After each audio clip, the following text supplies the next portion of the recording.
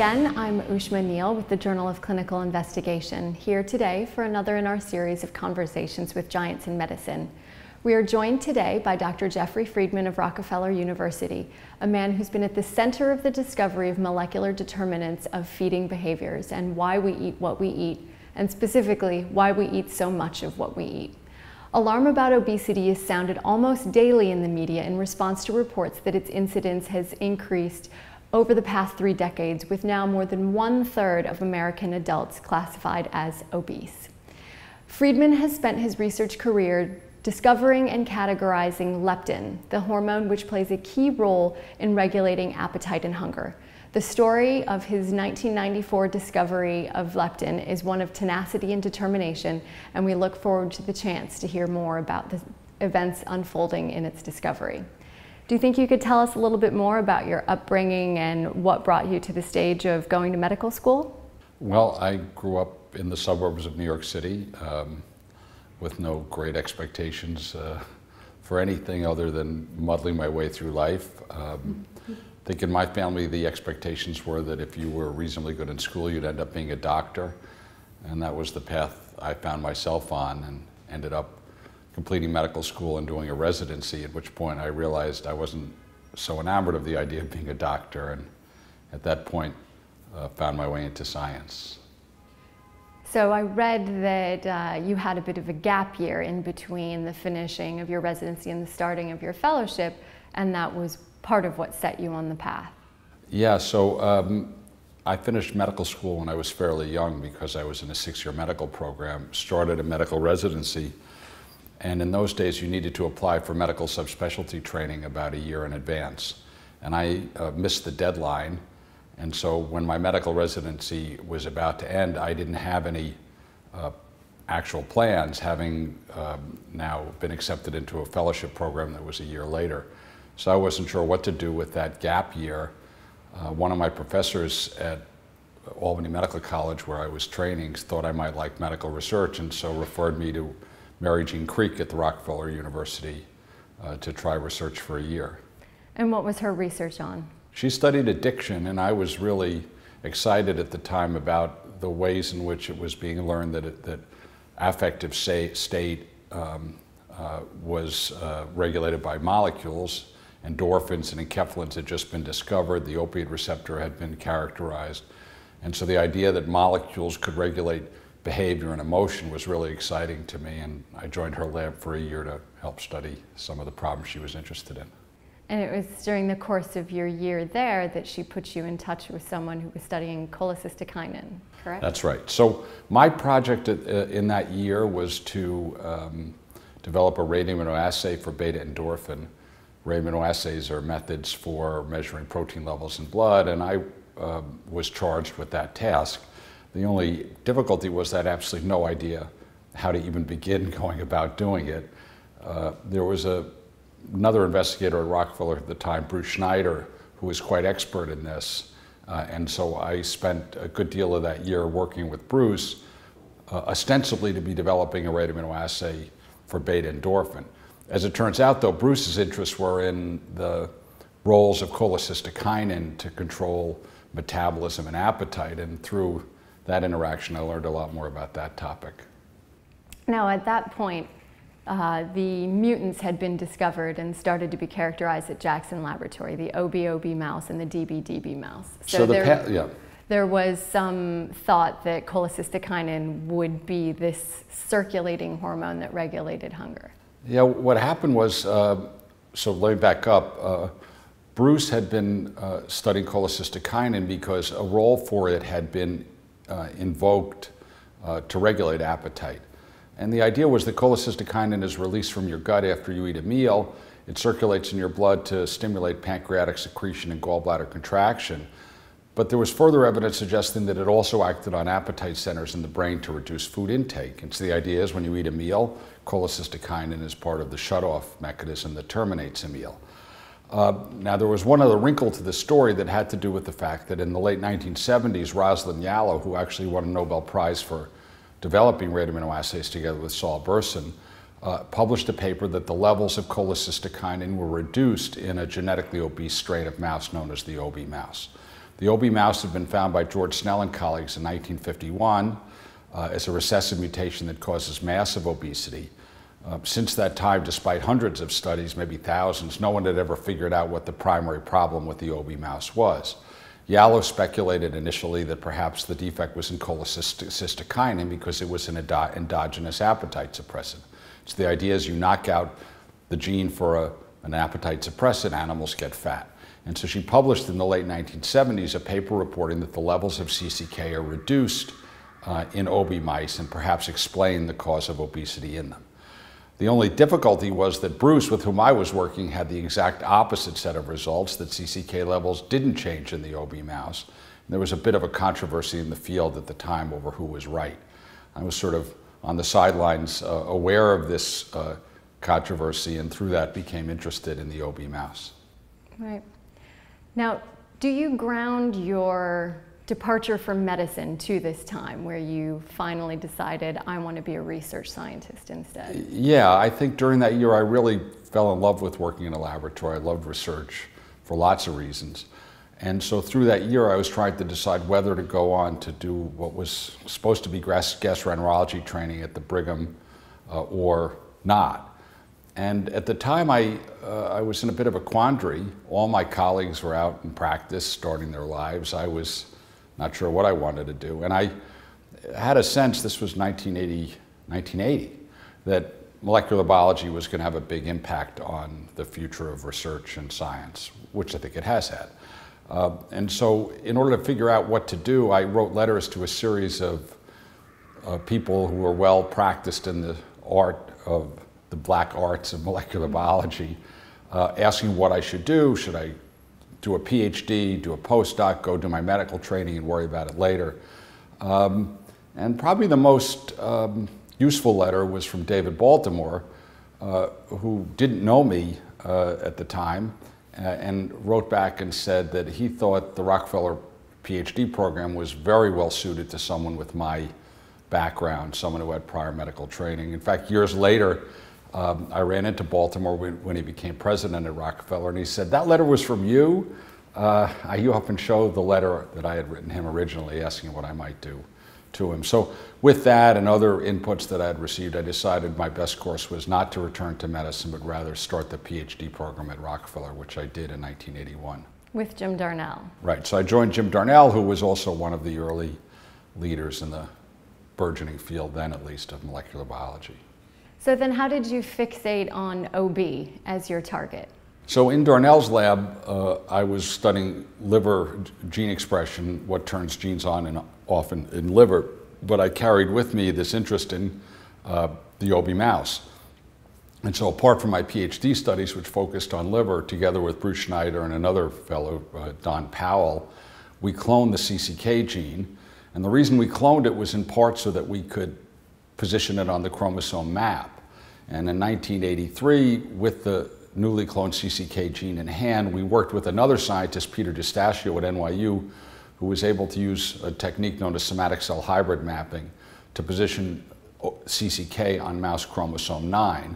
This was important because OB maps to mouse chromosome 6, and so this excluded CCK as being the causal defect in the OB mouse, in a sense settling the controversy. But of course that then raised the obvious question as to what the OB gene might be if it's not CCK, and that question was sort of foremost in my mind as I was completing my PhD training. So then you established your own lab still at Rockefeller. So in 1986, I started my own lab, and it was with the idea to positionally clone the OB gene. In today's era, it seems pretty obvious what you would do. You'd basically take the genome from the OB mouse and the normal mouse and sequence it and look for a difference, and it's quite likely that one or two people working for a few weeks could figure out what the defective gene was.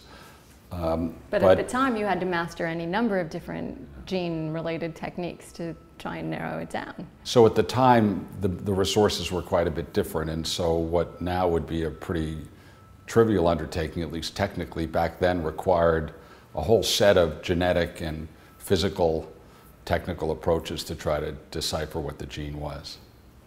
So can you tell us a little bit about how the events unfolded towards your actual discovery?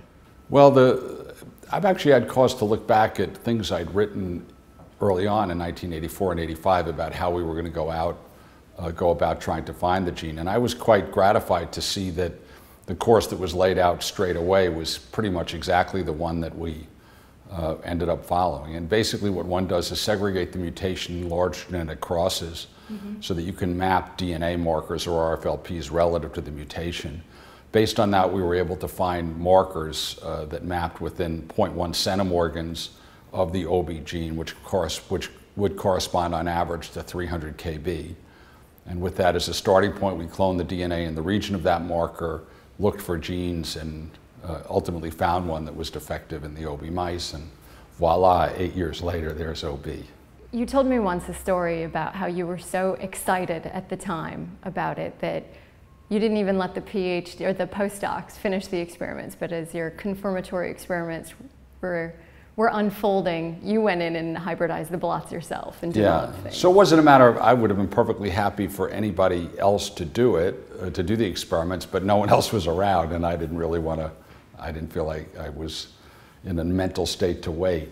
What happened was, earlier in the relevant week, someone had found that one of the genes in the region of the OB gene was completely fat specific.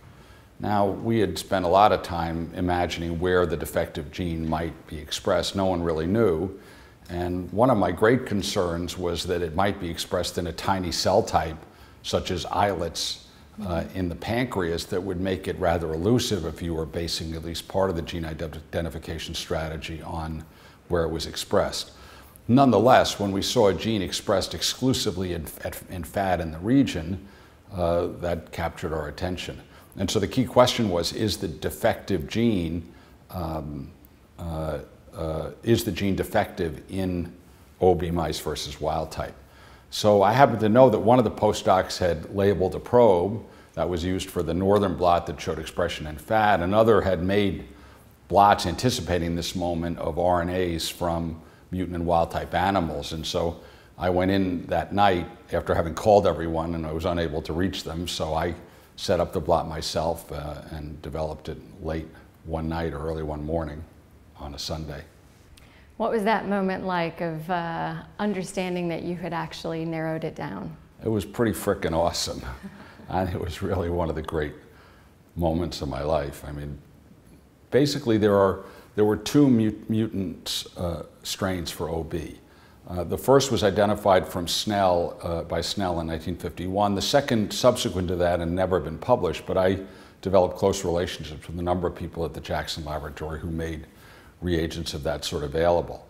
And when we developed the blot, when I developed the blot at about 5 in the morning or so, 4 in the morning, the result was pretty striking and clearly indicated that the defect that we had in fact cloned OB. And the reasoning behind it is sort of important. There were, in the first strain, the one that Snell identified, there was no RNA expressed whatsoever. So the normal animal had a perfectly normal level of RNA in fat, but the mutant strain had no RNA. That's easy to explain, but it could be secondary to some other problem, that is the reduced expression in OB.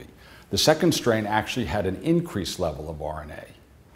And it was the fact that the two strains had RNA levels that moved in opposite directions that told me this had to be the gene, because if the changes we were seeing were secondary to some other defect, the changes would have to be going in the same direction.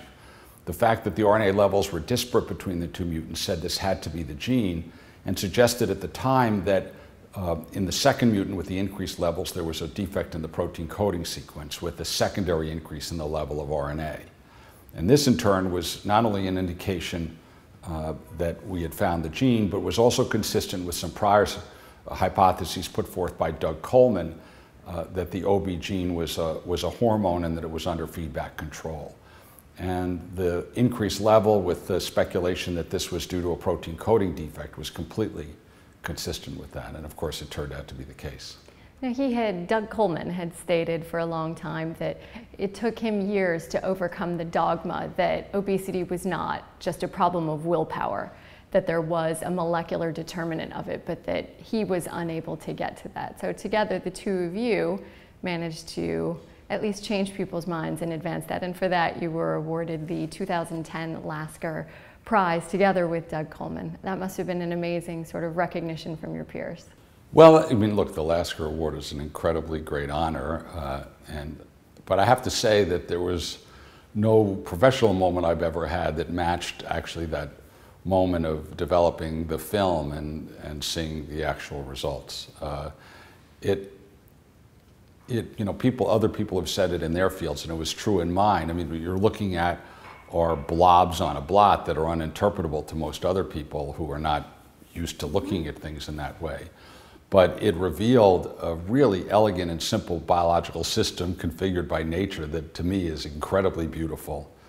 And so it was a very important moment. And I sometimes think that recognition of this sort of the Lasker is in part really nice, because it reminds you of that moment. It keeps that moment alive, as does the research one continues to do. Amgen then went on to license leptin from Rockefeller, but soon after they started testing it, terminated their clinical trials to use leptin as a simple treatment for obesity. And you've stated even then that you knew that it probably wasn't going to be a panacea for the whole field, given that most people still produce leptin. Do you think there's going to be any sort of a pharmacologic way or a magic bullet to treat obesity? Right. So let me take a step back and then I'll answer that question. The short answer to the question is yes, I think there will be treatments. But the story of leptin as a potential treatment for obesity and its potential as a future agent is a little more complicated. So leptin is the afferent signal in a feedback loop that regulates body weight. Its job, in a sense, is to maintain homeostatic control of fat mass. And this has important evolutionary considerations because it allows organisms to maintain a relatively stable weight, balancing the relative risks of being too thin, which is starvation, or being too fat, which is susceptibility to predators. So you have this biological system that maintains body fat within a particular range. In the obese mouse and similarly affected humans, there's a mutation in the gene. So there's no signal that's ever generated that there are adequate fat stores. And animals and humans who have leptin mutations overeat voraciously. In both cases, if you replace the leptin, body weight normalizes. And so leptin as a treatment for leptin deficiency is extremely robust, very potent, works beautifully, and it works very well for other leptin deficiency states, even besides leptin mutations. However, most obese humans and most obese animals are obese for other reasons that lead them not to be leptin deficient, but rather lead them to be leptin resistant. And so it's well established that for most endocrine disorders, it's easier to treat a hormone deficiency than a hormone excess characterized by excess or increased levels of the hormone analogous to insulin resistance and diabetes. And we knew very early on that the diet-induced obesity, which is thought to represent an animal form of human obesity, was associated with high leptin levels and leptin resistance. And so we were not clear about what the clinical utility of leptin would be in a case where there were already high endogenous levels. And it turned out that leptin by itself is not a particularly effective anti-obesity agent in that setting. We now know, however, that in retrospect, the people in that trial may have been getting too much leptin because a subsequent trial actually with lower doses paradoxically had a greater effect. And the most recent findings would seem to suggest that if you pair leptin with another agent, in this case the peptide amylin, you can get very robust weight loss with greater than 10% weight loss with the combination and significant weight loss with either one alone using a low dose of leptin. So it remains to be seen whether that combination emerges as part of the clinical armamentarium for doctors treating obesity. It's a little too early to say about that. But I'm pretty confident that as a deeper understanding or an evolving understanding of the neural circuits that respond to leptin is developed, that new treatments will emerge. Right. I should add one thing though. I think the key point, however, is that when we talk about treatments for obesity, it's important to think through carefully what it is we're treating. I think what we should be treating when we treat obesity is health, not a cosmetic problem. And the importance of understanding that is that you don't need to quote, normalize body weight to reap a health benefit. Modest amounts of weight loss in the range of 5 to 10% are often more than adequate to improve the comorbidities associated with obesity, such as diabetes, hypertension, heart disease, and so on. So I'm pretty optimistic that in time there'll be ever-increasing numbers of agents that will cause enough body weight loss to improve health. Whether or not we can develop medicines that will, quote, normalize body weight is less clear. On the other hand, I'm not sure that's worth doing in the first place. Right. In 2003, you wrote an article for Science magazine. It was more of a perspective piece called "A War on Obesity, Not on the Obese," wherein you commented a lot more about the societal implications of weight gain, and you even opined that in today's age, with the free availability of calories, it's amazing that anyone is thin anymore. So what do you see as the societal implications for the massive amounts of obesity that we're seeing? Are we in an obesity epidemic in the United States? Well, I think whether or not there's an obesity epidemic depends a lot on how you look at the data. First of all, it's not an epidemic in the standard, viral sense. in the true definition of the word, which means horizontal spread. But setting aside that semantic issue, it really depends on how you look at the problem. Now, what we clearly have is a highly prevalent medical condition that needs to be addressed to the best of our ability to do so. Now, the reason that some people refer to this as an epidemic or an exploding health problem is that if you simply count the number of people who exceed a threshold of BMI greater than 30, weight over height squared, you can see a steady rise over the decades that seems pretty significant. The problem is that it's well established in epidemiology that if you have a distributed trait and a fixed threshold above which you refer to an individual as having a disease, the curve doesn't have to move very far for you to get a huge increase in the number of people who exceed that threshold. So over the same intervals where you see dramatic increases in the number of people over BMI 30, the curves actually haven't moved that far, which means that average weight hasn't changed very much. In fact, over the same intervals where where obesity rates have said to increase over a third, you see maybe a 7 to 10 pound weight change. And so I think how one looks at the problem or the changes depends a lot on whether you say increase in obesity of 1/3 in a decade in the US versus average weight gain of 7 to 10 pounds. I should mention that the system of which leptin is a part doesn't control weight to the pound, and 7 to 10 pounds on average is well within, I think, the locus of people's personal control to change. So do you think that there is a need for both changes in pharmacology as well as behavior here? There's never going to be just a way to treat just one? Well, so in a way the question is what would you tell an obese person now who had a health problem? It turns out the things I would tell an obese person now is pretty much the same thing I would tell a lean person or a person of average weight. Eat a heart-healthy diet, exercise, and if you are overweight and have a comorbidity, do your best to lose a modest amount of weight, say 7 to 10 pounds, because that's often enough to improve your health.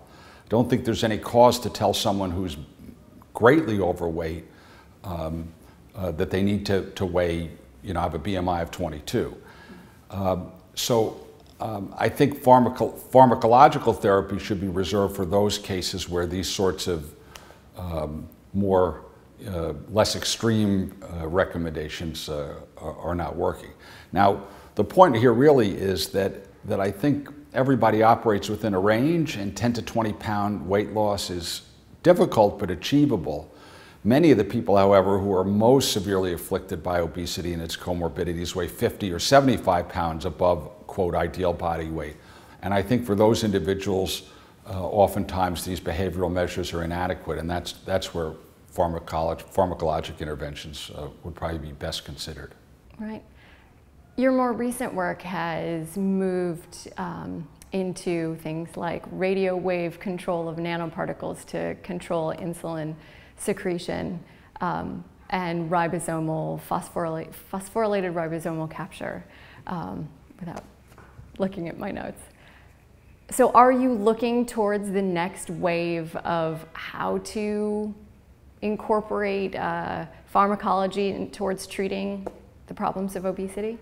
Well, we're not as focused, although we do have some research dedicated to trying to find new pharmacologic targets that we might be able to use as the basis for new treatments. I think the thing that I would most like to understand is how the complex information that's relevant to whether or not an organism begins to eat, to understand how that information is processed and where it's processed. So whether or not we initiate feeding behavior is dependent not just on leptin, but many other factors, gut hormones and nutrients, sensory factors like taste and smell and vision, emotional factors such as fear, and in humans also the cognitive desire perhaps to eat more or less. All these factors are relevant to whether or not we initiate feeding. Not only do we not understand how complex information of this sort is represented to generate a decision in the brain, we don't even know where that information is processed to make that decision. And we'd like to understand in a more coherent way how and where that processing happens. Now, to do that, there are two technical challenges that we would need to address, or at least in our thinking on the matter. One would be means for identifying neurons in critical regions of the brain that we might infer play a role to regulate feeding. And then two is a way to test the function of those neurons once they're identified. That is, does activating or inactivating that neuron change feeding? And that was the challenge that we've been trying to address for some time. In the first paper you referred to, phospholipid capture, or phosphotrap as we describe it, we report the development of a method that allows you to get RNA to transcriptionally profile neurons that have been activated or inactivated in response to a stimulus. And we hope to be able to use that to ask whether or not the same or different neural populations are changed by relevant inputs in a given part of the brain. The hope is that that will yield genetic markers that we can then use to target other reagents to those cells to change their activity.